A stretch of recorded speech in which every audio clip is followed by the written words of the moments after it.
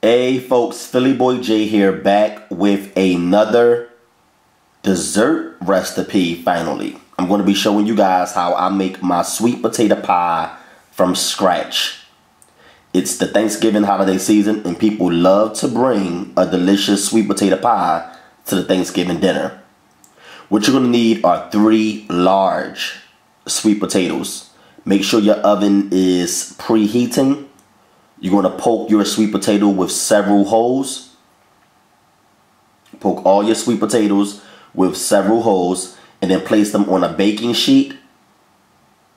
And you're going to place them in the oven and you're going to bake them until they are very tender.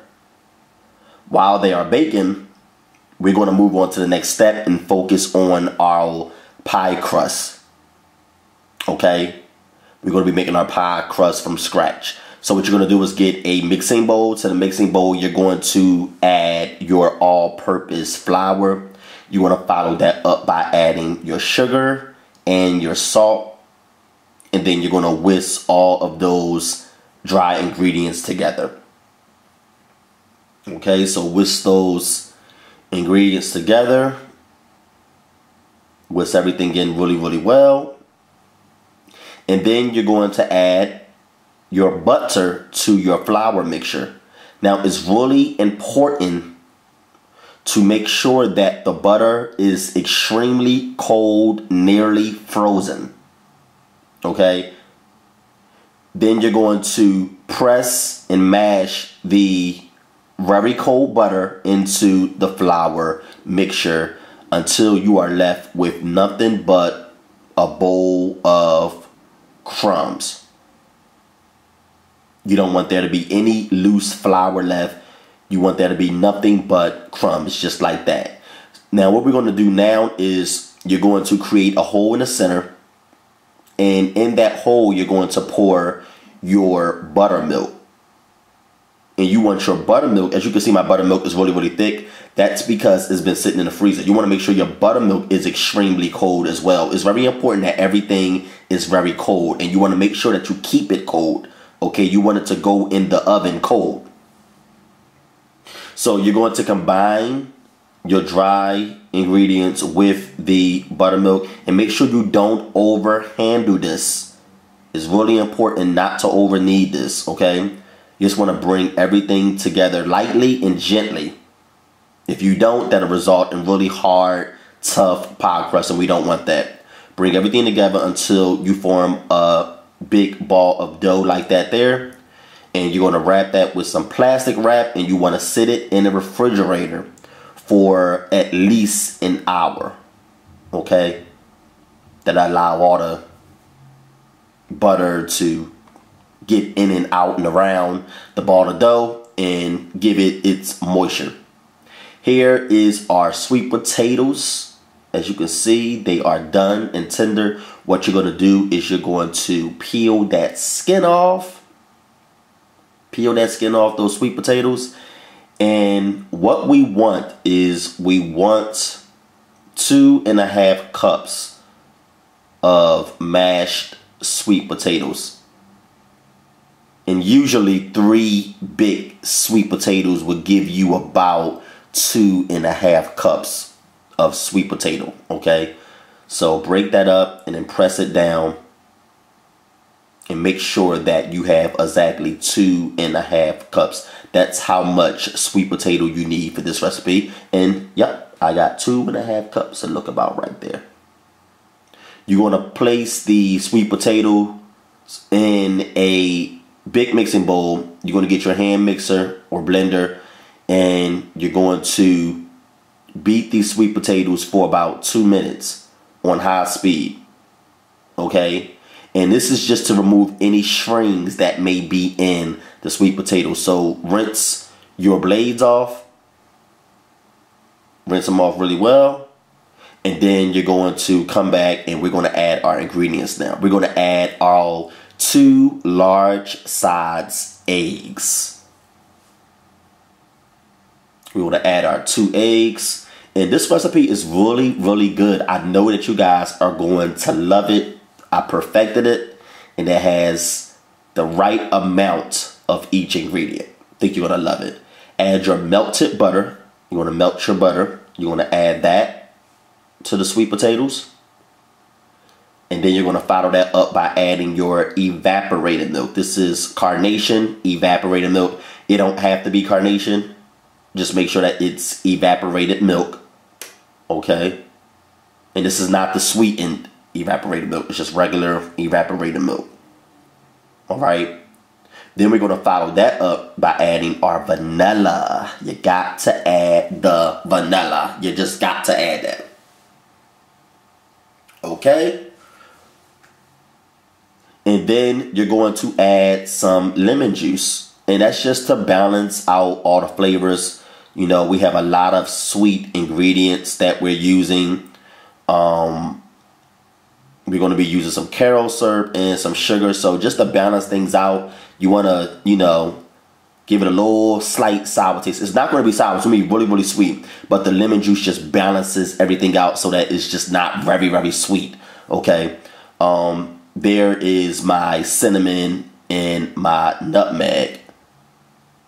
And I'm also going to add just a pinch of salt that enhances the flavor. It's an extremely small amount of salt. Then we're going to add our white sugar. I don't use brown sugar. I use white sugar because I don't want the sweet potato pie to be extremely dark. Okay, we already added the nutmeg and the cinnamon, which is going to give it some color. Okay, so beat everything in. And the way that I blend everything in is I blend everything in on low speed for a minute. And then on high speed for about a minute to 2 minutes. Okay?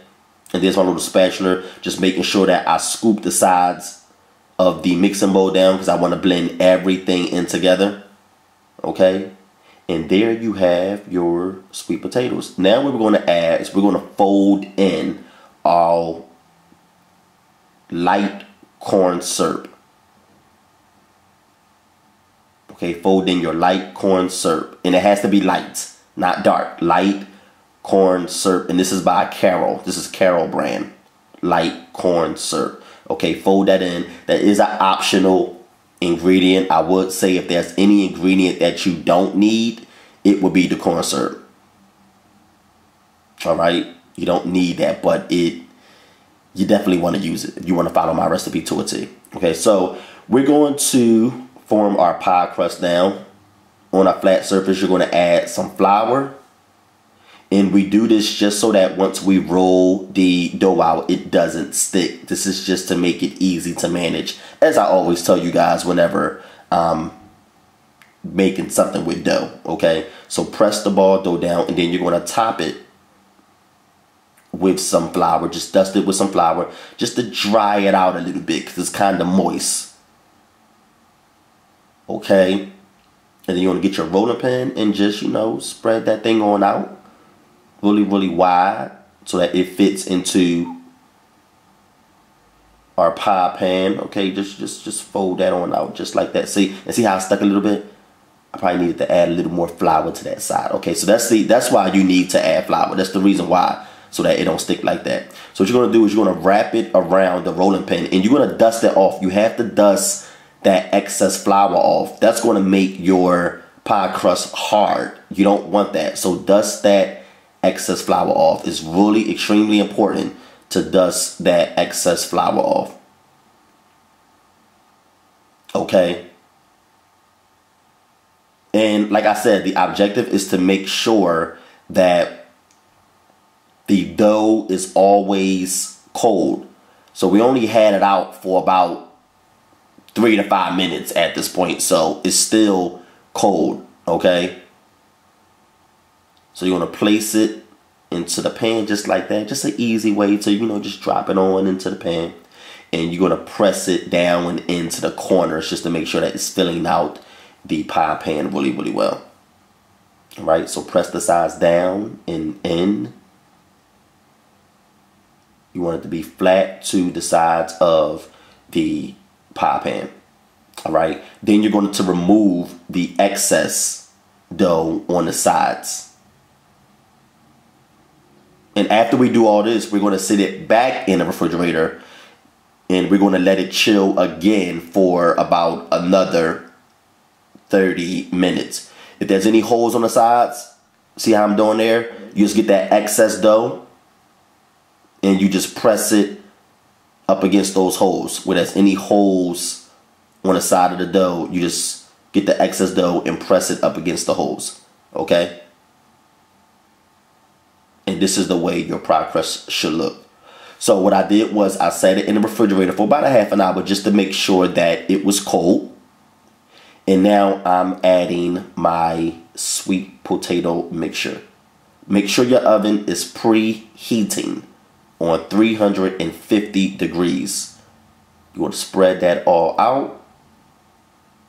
And then we're going to cover our sides of the crust with aluminum foil. They actually have some things that you can buy to cover that, but I don't have those, so I'm just going to be using aluminum foil.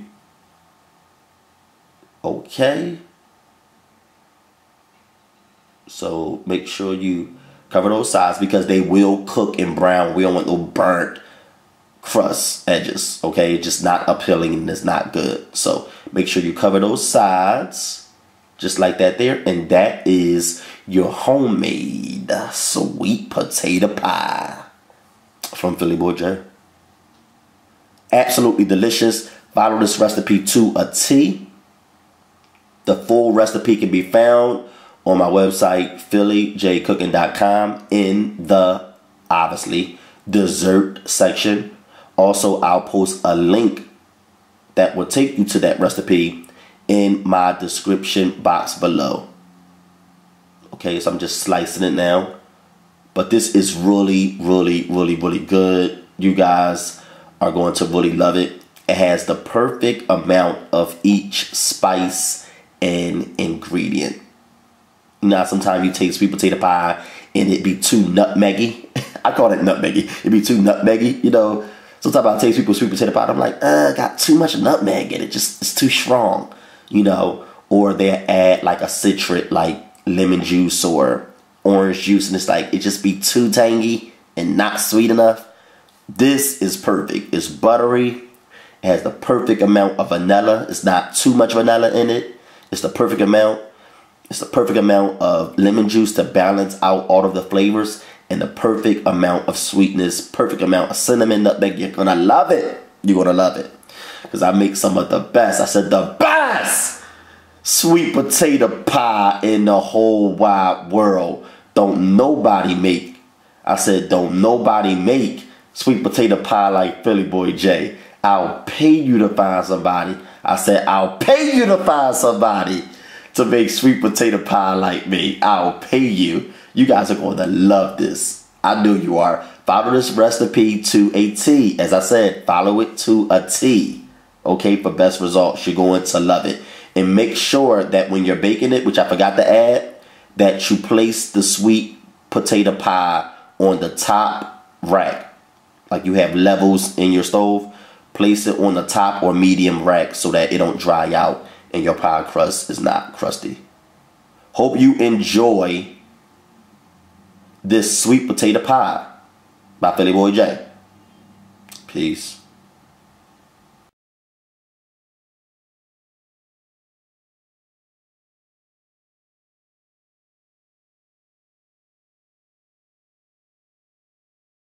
Hey guys, it's PBJ, and for more of my delicious and easy to make recipes, visit my website at PhillyJCooking.com.